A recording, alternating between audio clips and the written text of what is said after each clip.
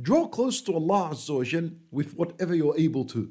Yani pray, fast, zakat, charity, look after the poor, do good deeds. Draw nearer to Allah Azza wa Jal with whatever you're able to do. Assalamu alaikum, brothers and sisters. There are a lot of ways to come closer to Allah. When you help someone, when you do charity, when you do good deeds, you come closer to Allah subhanahu wa ta'ala. Let's listen. What's the best thing that make you come closest to Allah subhanahu wa ta'ala? And then he said, wa'lam, but you better know that there is nothing that will bring you close to Allah Azza wa Jal more than His word subhanahu wa ta'ala. Nothing will bring you close to Allah Azza wa Jal than His word. Al-Quran, the word, the Quran. And this is why the first command to Nabi sallallahu alayhi wa sallam was Iqra. Iqra. Before Allah Azza wa Jal said to him, Usjud waqtarib.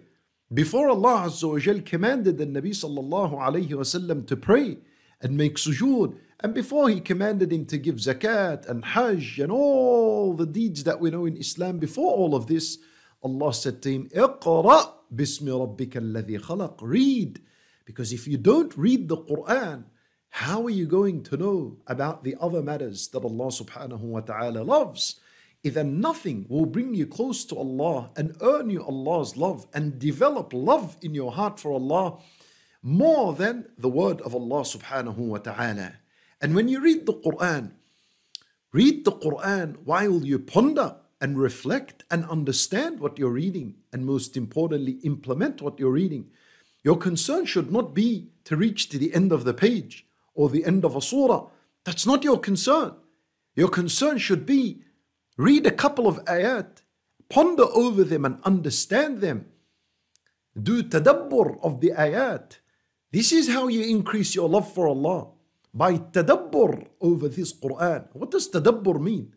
Tadabbur, we always hear that tadabbur al-Quran, to ponder over the Quran, reflect over the Quran.